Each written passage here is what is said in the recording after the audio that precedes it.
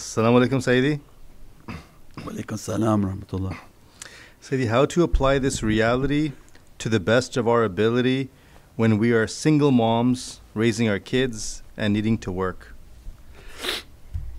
Inshallah, Allah give you from the presence of Sayyidina Muhammad to be the one in your home, so that Allah never leaves the servant without His rahmah. So when the person is struggling to keep their lives and they're trying to keep their deen and their practices, Mawlana Shaykh described that that one becomes the presence of Sayyidina Muhammad to guide the house and to provide that energy, that reality, like a father for his nation. So Abu Arwa, the father of the souls of his nation, has a tremendous light, and as a result then the souls of awliya continuously watching over families. And that's why then these types of talks are to recalibrate people to come back to the way of submission. You know that this satanic system is just not working. So that becomes the example of the elevator, the three chairs. In life they're giving these nice analogies so that it's easy to converse with the children and family members. So there's something going on, say, are you going up or are you going down? Oh Baba, I want to go here. Okay, but are you going up or are you going down? Oh, I'm going down, but you can bring me back up later. So but at least they're clever. So in life you're either going up towards heavenly stations, or your choices are going to take you down, or the three chairs. That as soon as somebody has a character, so oh, who's sitting on your chair right now? Well, clearly it looks like shaitan because you're yelling and screaming. So these three chairs become our understanding. Now the binary is as important, that are you being a nuqt or you're being the one? So you enter your home and battle begins, you say, look, if you're going to be the one, I'm going to be nothing. But that's not the system here, that's not the Divinely barakah. We want to go now with satanic system, then do as you like. But the heavenly system that cannot be ignored has to be one and nuqt. So if you want to be the one, then it's not going to have barakah. If you want the barakah of the heavens, then you tell your family, you guys have to. As-salamu alaykum wa rahmatullahi wa barakatuh. This is Shaykh Nurjan. Thank you for watching the video that you're watching. Inshallah, if you're happy with the content and happy with these programs, please support the button below, the programs that we have for our orphanage repairs, our water well, Give the Gift of Life, our mobile food vans. We have now 5 vans: Vancouver, Chicago, Los Angeles, Pakistan. There's many programs that reach thousands of people and rescue foods and give those supplies to people in need. Your support is greatly appreciated. Also, be so kind as to leave loving comments, and please share the stream. Every bit counts. As-salamu alaykum wa rahmatullahi wa barakatuh.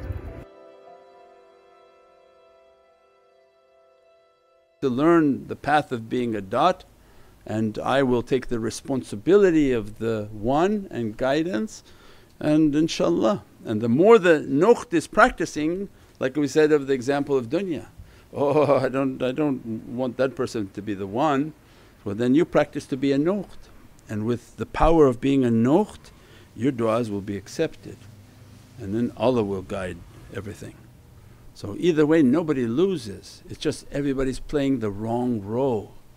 Because if you take the man and try to make him into a nuqt at home, you're corrupting the system, and as a result that person drifts away, goes away, because they're no longer able to be a man in that reality. InshaAllah. As-salamu alaykum, Sayyidi. Walaikum salam rahmatullah. Sayyidi, what if your boss is a bad person and yells at you? Then either you can get another job because they're giving you rizq and sustenance, and you find another job that is more peaceful. But if you take the money of somebody to eat, then you owe them the ability to serve. that I'm going to try my best to have good character, not answer back and try my best. But if the person's oppressive, like anything Allah says, this earth is wide, go somewhere else, means you go to a different job. But people have hidden characteristics where they have an answer for everything. They give a comment and a suggestion when a suggestion wasn't necessary or wasn't even wanted. They don't really know how to be a nuqt at work, because in their mind they think, oh I'm really the one, actually I should take your job, and they actually think they're better than the manager, and this is where then they have continuous difficulties. So the whole process is not easy, just being a dot when you even think you're more intelligent than everybody in your office, then you have to hope somebody recognizes that and makes you the one. But for now you're a nuqt. But even then you'll be a nuqt for the owners of the corporation, just managers may be one thing. So in our life is continuous role playing, and we have to enter into a role and figure out, in this role where am I, right? So certain areas you may be a one, you walk into an area of another person, you learn how to be a dot and nuqt and shut off, inshaAllah. As-salamu alaykum Sayyidi. Wa alaykum salam rahmatullah. Can this also apply for the students' role with their teachers in schools? Can we apply this to guide our kids to be respectful and submit to their teachers? Sure, right, because they have a teacher too, they have their shaykh. So what would be the difference?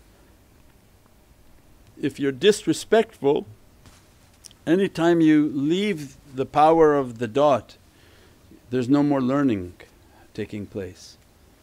Because in the dot has this symbolisms of submission and good manners. By virtue of good manners, learning will take place, right? Because there has to be a conveyance.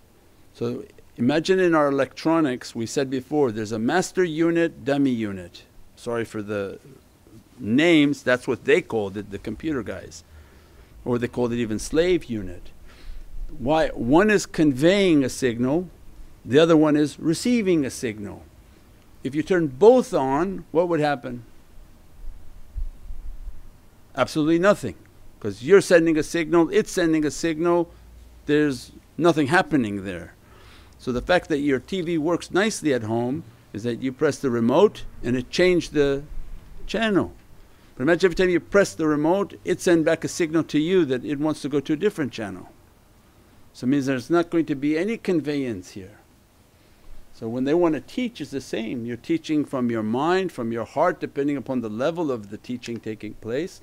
Somebody has to send the signal, somebody has to receive the signal, and that's our life. So Divine Presence is more. We want to receive God's grace, not give God grace. So if you're going to receive it, you shut off. You want to receive the presence of Prophet, we're not giving anything to that presence. They have no reason to even accept us in that presence, so we shut off. As a result of being off, the positivity moves towards us. But if you're trying to push out a positive signal, I'm going to send grace to you, you don't even get near that reality, because your energy already repelling yourself from that presence. So that's in every aspect of our lives, again without oppression. When somebody gives an example of they're oppressing me and beating me, no, that you have to flee. This is all in normal circumstances, normal aggression at work, normal arguments and disputes that people have. In those, people have to learn their roles, that I'm learning to efface myself. And if I efface and I efface and I efface, actually I'll be gaining a power, because I'll make a dua at work and things start to happen. They gave me a raise out of nowhere because they bother, I have good character, and you begin to ask your Lord who accepts your nuqt, and things happen that you can't imagine. Instead of again being the Viking and trying to fight your boss to get a raise, that's not going to happen, you're going to get fired. But you be nothing and begin to make your prayers that, I need more sustenance my Lord, I need more help with this, something to open for me. Say, no problem, I'm happy with your character and I'm going to write your paycheck, and I put you in this position or I put you in that position. So that becomes our life, sort of lifelong process and path, inshaAllah. Assalamu alaikum, Sayyidi. Alaikum salam wa rahmatullah. Sayyidi, what's Imam Ali's relation to the nuqt and these teachings of being off? Is that from Coco? Which was that? No. He was asking me about Imam Ali and Sayyidina Malik and stuff, yeah. No, Imam Ali is the nuqt under the ba, means represents a qudra from Divinely Presence and represents a Divinely power. So this is the immense reality of this Divinely love that we have for Allah for Prophet, and as a result of the reality of that bab and the gate towards that Divinely Presence is immense power. But we won't go too deep into that because that's a whole different subject, inshaAllah. But love these holy people, they are extremely blessed. And the more blessed people that you love and learn to be a nuqt is important. So the audacity of somebody to say, well, why you say, Ya Ali? Why you have Ali? Is that a nuqt or one? When somebody open their mouth like that, is one, the satanic one, right? Because if you're a humble person you would never ask something like that. Why not to say Ya? They say Ya, your name, you say Ya to your children, Ya Hamza come here. So in everyday life it's not a problem, but when shaitan is in somebody then these types of things come. So in every aspect of our life loving the companions shouldn't be something difficult, loving the Ahlul Bayt shouldn't be something difficult unless you have a one in you. But when you're nuqt, you know that they're all huge ones and I'm nothing, and if they gaze upon my nothingness I should be so blessed. To have them all gaze upon me, any one of them gaze upon me, means we're continuously trying to make these holy souls to be happy with us. And that's again in the same understanding that we took a path to be nothing, to be a nuqt, to be a dot, inshaAllah. As-salamu alaykum, Sayyidi. Wa alaykum salam. Can you please guide us? How do we make our children to become a nuqt when they are so much into their social media and Netflix all day? Yeah, it's very difficult. We pray for you. That's the reason that shaitan is doing that, right? So the shaitan is doing that so that to train them to become one. So now they're going after the 2-3-year-olds, so that to eventually take them from the homes of people. And the purpose of making them to think they're something else and someone else. But that's an immense fight in the last days to just keep the qibla of your family in the right direction. But it requires the primary elements to understand the one and the nuqt. If there's two ones in the house, the kids would definitely turn out to be a one, right? So that's what the corruption is. So how can you train the children if the other ones are acting like ones? But when the woman acts like a nuqt, like she's from the rib of that one, there's taslim in the home, because it's reinforced back onto the children that be like this, pray like this, read like this, do like this. But when shaitan knows the system of, I'll make these both to be ones, they'll be fighting so much that this one will be lost and won't accept anything that's being taught or anything that's been said, because again it's not what you say but what you do in life. Everybody has a talk, but you're not going to give your children a talk, they're looking at your example. And that's why the talk for tonight is if there's a one in the house then everybody respects him as the one. If you take away the respect of the one, it's like a masjid that you walk into, he's the imam, and every day you walk in and insult the imam, you're nobody imam, you're like this imam, you're dirty imam, you're like this imam. How are you going to pray behind him? And you're going to push him aside and say, that's like, well, you're even the imam. Could you do that? No. But how then you go and degrade the imam of your home in the eyes of your children, in the ears of your children? Then the children grow up and say, he's not an Imam either. Yeah, he's not the Imam. They won't have any respect for that Imam. So that becomes then the destruction of the home.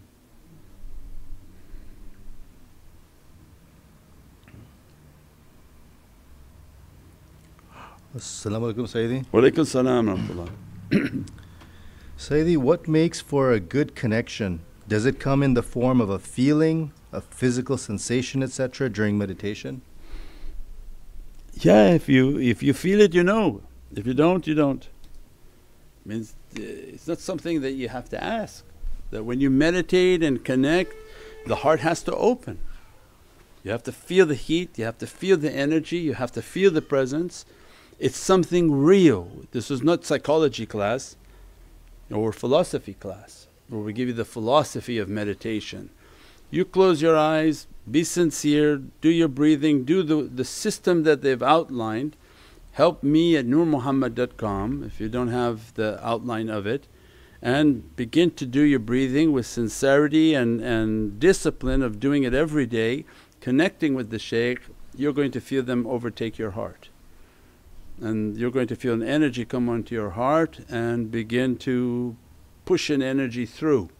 And more of that energy you begin to heat up, your hands heat up, the back of your neck heat up, because a greater power than yourself is moving into your being. And that's from Allah's might, Atiullah, Ati Rasulu ulul amri minkum. Because the energy that we have is limited to what I've done, my ibadah, my worshipness. But they're like a satellite that if you meditate, then from Divinely grace they begin to reflect off their satellite a much more powerful energy than what you have. And that then becomes something that magnifies your signal. So when your internet is weak at home, you subscribed for Wi-Fi but you live in the basement. What? But you have Wi-Fi, you believe in Allah, but Allah sends you a booster, right? So then you bring the booster downstairs, what happens? It's taking that Wi-Fi signal and boosting it downstairs where your signal's kind of weak. So same for people, their practices, whatever they've done in their life, whatever it is, the signal that Allah's given for them they didn't achieve. And as a result they feel nothing because levels of darkness has been put upon them. So the shaykh is like a booster signal. As soon as you do the muraqabah, the shaykh is coming with a reflection of your reality for you, like a satellite, and begin now to send it. Because anytime you take, we described it in all of the muraqabah talks, you want to take the sunlight and then you get a little mirror that takes the sun and pinpoints that. You played it like that with the kid as a child, the mirror and the sun? You can burn things because you take the power of that sun and you bring it like a fine laser. You burn through paper, you can burn to many things, the same concept. The shaykh is a mirror with all the zikr and practices and everything that they have dressed upon them. As soon as you meditate with their presence, they mirror the presence of the Divine, the sunlight and the sunshine of heavens, and as a result they begin to bring a very intense light onto your reality that burns through all of your corruption and egoism and bad character and begins to now laser into the heart and into the soul, inshaAllah. So it has an effect, you feel the heat of that fire, and that's what's important, inshaAllah. As-salamu alaykum Sayyidi. Wa alaykum salam wa rahmatullah. So why is it when you do something that is good, there are so many that attack on social media? How to protect yourself from negativity when others appreciate it? When others don't appreciate it, yeah, you just do what you do not for them, you do it for God. More so than ever. You take the sites and you post them. You go to the charity site.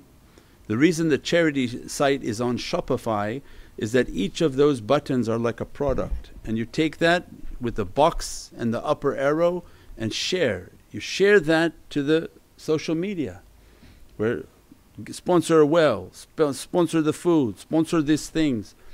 Means that by sharing those things immediately the people can click on it and go to a a product, a donation entity or item. Well, that has a tremendous amount of barakah and blessings, and by social media presence we can share that everywhere. But do you think shaitan's happy with that? No. You take an article, share it, shaitan's not happy with that. You take a video, share it, shaitan's not happy with that. And that is the great struggle. It wasn't to be people to appreciate what we're posting, but just to post a lot. Take the charity items, post them. MashaAllah, our charity projects are now all over the world. The base of donors are from all over the world. It's not based on here. But because Vancouver's so active as our center, people think it's all from here. But it's all over the world. So now everybody's coming here to see what's going on. 3 major charities are now coming into Vancouver, thinking that the Vancouver population are the ones funding all of this. But no, this donor base is worldwide because of the online activities. And that's what's so important about it, is that the tariqah has the ability to move the hearts of people. So from all over the world they're posting, tens of thousands of posts exposed to all these people, and people ordering wells and giving food and doing the qurbans. Yeah, it's not from 10 people sitting here, it's thousands, in the thousands that are coming from around the world. So this is the barakah of the tariqah strength, and that how it motivates people to be of service, and service that's so easy. Some of our guys here, they go out and give food on a weekly basis. You guys give out like several times a week. That's a lot of work. But you're sitting at home, you can't post. You can't take your finger and take an article, post it, a video, post it. Take a charity item, say, oh I want people to do some qurbans, and I'm going to post 5 times on social media to these groups. They have big WhatsApp groups, 10, 20,000 people. Post the charity things in there for qurban, for all the wells, for anything. That's our strength. In about, Shahid, is it a week? New app coming out, at least $100,000 worth of improvements on that app. We got bids, at least $100,000 for that app to be improved. Wow. Yeah, so these guys are coming out with that app in about a week. The new and improved Nur Muhammad app with all of these different and new functionalities, because that's an amazing part of the tariqah. 20,000 active users clicking and doing their awrads, going through the charities, going through all of the different buttons, the services, the qibla prayer times, qibla finder, all of these amazing things. And that's relying on our tariqah people posting like crazy, especially when the app ads come out. You post it and share it everywhere so that people come to tariqah, and it's an amazing business card for tariqah. 20,000 people, once its sharing functionality is updated, 20,000 people share to 20,000 people. Then all of a sudden you get 30,000, 40,000 subscribers, and it just should be growing sort of at immense speed. But again, this is from the core, strong guys that are very committed, inshaAllah, and Allah give them more and more strength and nazar of Prophet inshaAllah. As-salamu alaykum Mawlana. Wa alaykum as-salam wa rahmatullah. As you recommend, we do our best to negate our dreams, but what shall one do when their dreams keep unfolding in the daily life and creating deja vu moments? Yeah, enjoy it, but don't share it. If it's just for you, then okay, it's entertainment for you. But if you share it, now becomes dangerous, because your nafs and shaitan are listening. And if they feel that this is going to be like a Netflix for people, then they're going to start now feeding you information that's not true. And then because they know that you're sharing it to people. So that's the problem with the ego coming into this type of interpretation business. So that's why it's highly recommended not to. And if you're not sharing it to anyone and it continuously comes, then the greater possibility of the nafs entering is lowered. Because so I'm not sharing it with anyone, so I'm just getting a lot of information for my own purpose, if that's what Allah wants. As soon as I share it, then I don't know, is this what Allah wants? Or shaitan is feeding me now to tell people. One, because I look important now, people say, oh wow, this guy had like an amazing dream, let's all go to him. And then they start running to the person and start giving their dreams, dream interpretation.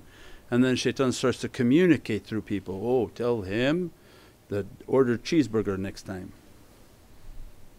Unnecessary information.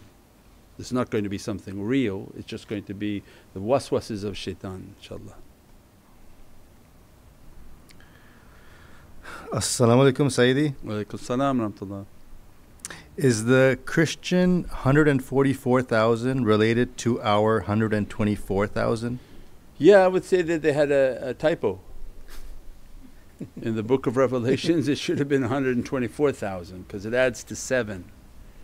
So for some reason they wrote it as 144, and they tried many times to play with the book of Revelation and its information, so they may have modified certain things.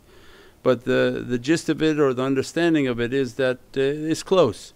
There's quite a number of saints, and that the saints would be coming. The emerald throne is important because that's the presence of Prophet ﷺ, and all of book of Revelation negates what the Christians are teaching. So that's the astonishing proof and daleel that Allah gave to them. So when John goes to the emerald throne and he says, I saw the king, I saw the people sitting on a chair, I bowed down, and the person lifted my head and said, no, we are not God. Means he went into a presence, I don't know the exact words it was, but he tried to bow down to who he saw as the king upon that throne, and he said, seated next to the king is a lamb. Means that's Sayyidina Muhammad and Sayyidina Isa. And when he tried to make a ruku and a bowing, they lifted his head and said, no, we're not God. And says that we are not God, you're in the emerald throne, means this is the presence, a Divinely presence, but we are not God, we're not Allah. So then all of what they're saying that there's a human that's God, then it's not true, and their own book has it's not true. So book of Revelation is very revealing and has a lot of understanding for people. The emerald throne, and that's why we wear green turbans and wear green, and the presence of Prophet is green and everything to do with green, so that the people would understand and have a sign, because within every falsehood there has to be a sign left by Allah, and that's one great sign for them, is that the acknowledgement that these individuals are not God, and Allah is the creator and is not His creation, inshaAllah. Sayyidi, as-salamu alaykum Sayyidi. Wa alaykum salam wa rahmatullah. With the ever so changing, fast-paced, corrupt political climate, is a nuclear war destined before the revelation of Imam Mahdi? Yeah, I would imagine so. That before the presence of Sayyidina Mahdi salam, then the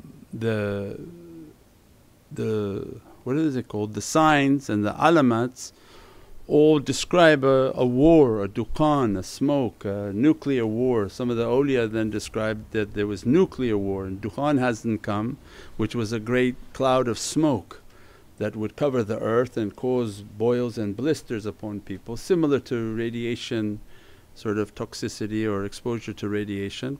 So these are all of the signs, these are the realities that are coming upon this earth. And we said before, as they plan, we talked tonight in the office before we started, that how sad is this life if you don't have faith. Means you'll be watching all of these social medias and they're running on the banks, they're finishing the money, they're gonna give us all of these shots, they're gonna kill us all, they're gonna kill us all, it's gonna kill us all. And if you don't have faith, you look at these signs and jump off a roof, because people are petrified now of what's coming. But with faith, is Allah describes in Qur'an, although these shaitans plan, Allah plans better. Means that our Lord Almighty has already made a plan, they're just playing a certain role within His Divinely plan, and they can do nothing that's not written by Allah. So He writes for them to play these things and then it ends, He writes for them to do these things and then it ends. And they tried so hard to do certain things and it didn't happen the way they wanted it to happen, because again they don't have a belief that there is a creator. But when you have a belief, you think that all these signs, it's near. But are you going to be destroyed and utterly left alone? No. You have a belief in your Creator and that your Creator has a plan for you. So then it gives you a relief, immense relief, more than ever. That they're planning on throwing this and throwing that. Well, if God wants you protected, He's going to send spiritual beings that will immediately put a bubble of energy over you or move you into a different dimension altogether. And that's not hard for Allah. They're seeing it now, all of Qur'an. That's why we described all the stories of Qur'an are portals. Maryam went into their temple and became a portal to a different dimension, and every time they came they saw food and fruits not from their time. Isn't that a portal? Completely different reality inside their space.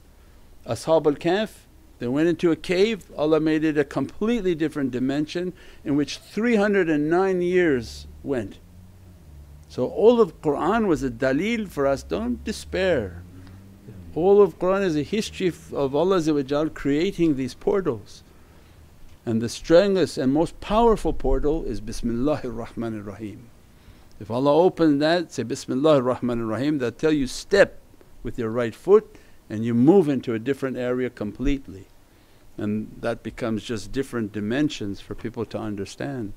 So all of Qur'an has examples of portals and dimensions and all of these things, inshaAllah. We pray that Allah bless us and dress us from these holy nights, inshaAllah. Subhana rabbika rabbil izzati amma yasifoon wa salaamun al mursaleen walhamdulillahi rabbil alameen bi hurmati Muhammad al-Mustafa wa bi sirri Surat al-Fatiha. As-salamu alaykum wa rahmatullahi wa barakatuh. This is Shaykh Nurjan. Thank you for watching the video that you're watching. Inshallah, if you're happy with the content and happy with these programs, please support the button below. The programs that we have for our orphanage repairs, our water well, Give the Gift of Life, our mobile food vans. We have now 5 vans: Vancouver, Chicago, Los Angeles, Pakistan. There's many programs that reach thousands of people and rescue foods and give those supplies to people in need. Your support is greatly appreciated. Also, be so kind as to leave loving comments and please share the stream. Every bit counts. As-salamu alaykum wa rahmatullahi wa barakatuh.